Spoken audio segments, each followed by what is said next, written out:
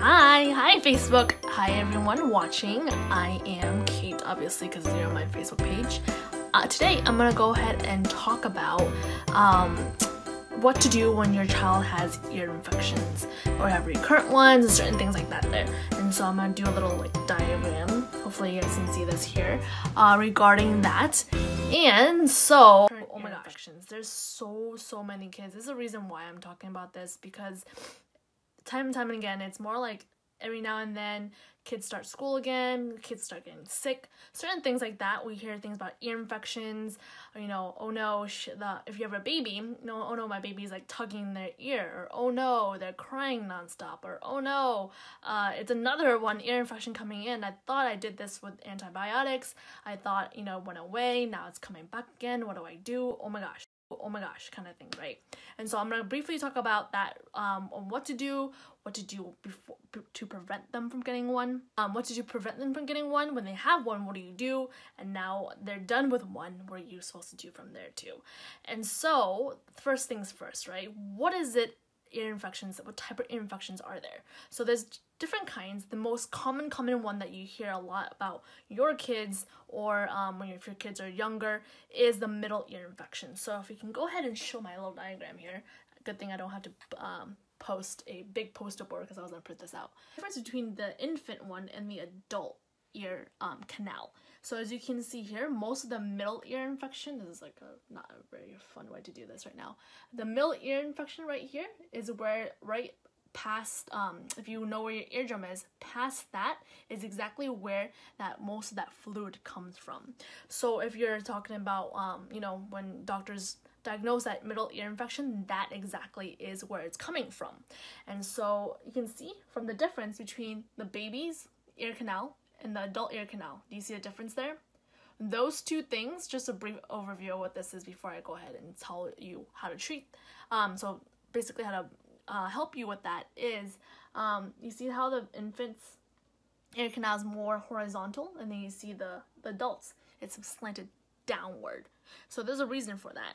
And so if you know when you get sick or certain things like that, you hear get a sniffle, something's going on all clogged up, and all of a sudden you get a whole bunch of snot and mucus coming out on all canals in that area. That's a reason for that. So when that happens, there's a reason for that, because it's not draining downward. And when that's happening, they get stuck in there, it gets all in that dampness, things develop of infections, get inflamed. It's annoying, and babies cry and certain things like that. And how do you fix that, right? How do you prevent from that happening? Now, from Harvard Health, they said that up to 80% of ear infections actually go away. 80% go away without antibiotics. That's what, oh my gosh, the Harvard Health said. And so crazy, right? So what are you supposed to do when your child literally is diagnosed that ear infection? Are you supposed to let them cry? What are you supposed to do, right? And so they found that because that it goes away, they do almost like a wait and see kind of period. Now, I know as a lot of moms that I work with, they do not want to wait and see as their baby are crying and screaming. Literally, your ears are hurting, right? They don't want to do that. And so what do you do? What's the best way to make sure that when they're getting that, what are you supposed to help them naturally? Because a lot of times medications aren't tested on kids to know exactly what's going on. It's just a kind of test and trial period and see if this works, because it worked for adults. And so what is it that you do, right, to find it naturally? And so there's 3 different ways that you can do for 3 different essentials.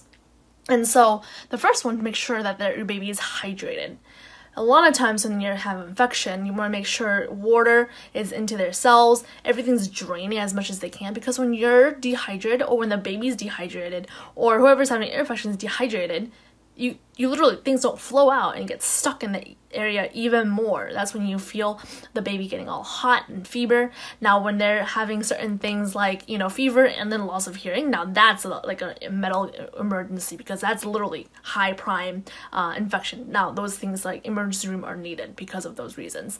Now, if they're not doing that and you feel that hotness in their area, hydration is the #1 thing to make sure you get that done for the baby. Now, the second essential that we want to to go ahead and look at is make sure that the nutrients that the baby is eating, breastfeeding is a very, very good way to make sure that the babies are getting the natural immunity from the mom or what's going on in the environment. Make sure they're getting rid of whatever it is that's in them faster, right? So that's number one. If you're breastfeeding, good thing.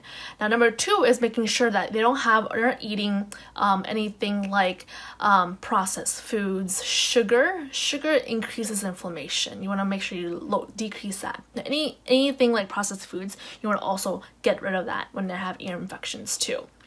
And so when kids are kind of crying for like candy or for certain things like that, try to not give that to them. If you can, literally cut it out and just, how the certain things of people have certain toys in front of the baby's face, just literally hide them.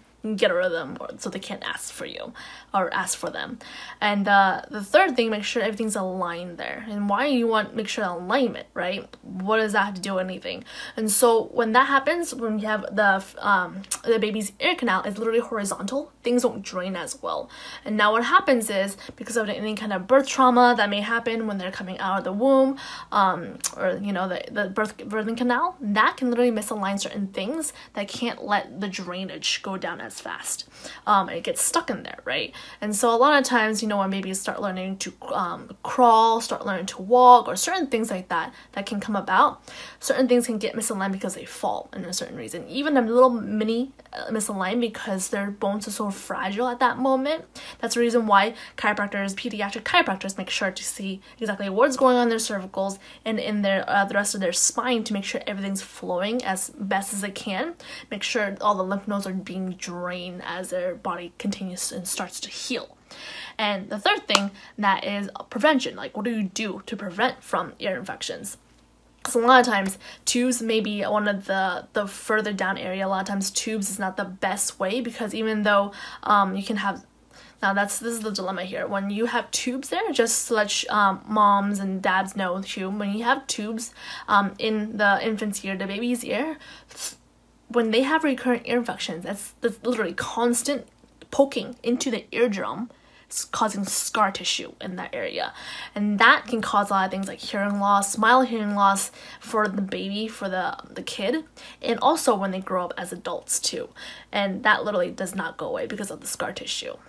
And that's the reason why prevention is very, very important, to make sure you have the baby or the infant or the child, making sure they're fighting off their infection fast. And there's 3 different ways to prevent that. So I go with tic-tac-toe. So tick for the first one is make sure you avoid toxins, like I mentioned earlier. Toxins may be, cigarette smoke, secondhand smoke that can cause mucus buildup. I saw a documentary a little bit ago where it was in England, where a lot of dads were smokers, and then the kids have recurring ear infections because of that mucus formation that's happening. So toxins that come about. And also I mentioned sugar, inflammation, certain things like that are also certain toxins in the body when the body's trying to heal. That's why natural foods, organic foods are very, very important to make sure you have that nutrients too. The second thing, the tic-tac-toe is making sure that the baby, your child, is eating the most nutritious things, right Nala? Nutritious thing. You see, you want to go ahead and see who's down here.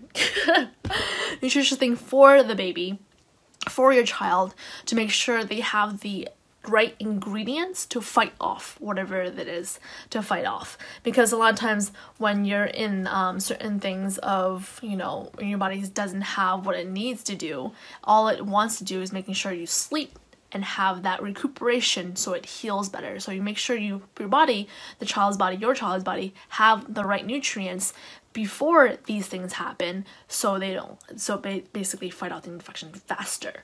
And the third thing, the tic-tac-toe, number 3, toe, is making sure movement and flow is also happening in the child. So when that's happening, you want to make sure, the baby's not always in a car seat, because that literally crunches certain things down. Making sure the baby's doing a cross crawl pattern, those exercises, those tummy times I was talking about. And also, a lot of times when the alignment is not happening, because because of certain things where the baby falls, or that birth trauma that may happen, or there's certain things that you don't notice and the baby's sleeping that can actually cause certain shifts in the body of certain stressors that can also misalign. That's why you really want a pediatric chiropractor that knows what they're doing and that's near you to make sure you can sleep, getting the baby checked, make sure everything flows and have movement working too.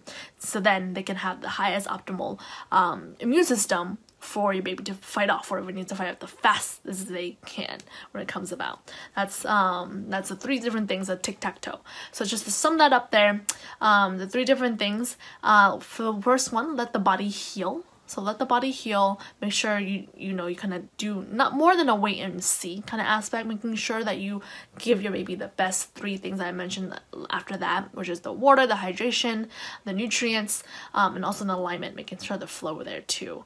And so prevention wise, this is the best and most effective way that I notice most of my patients and other people in the research, evidence-based wise, the best way to make sure you don't have recurrent ear infections.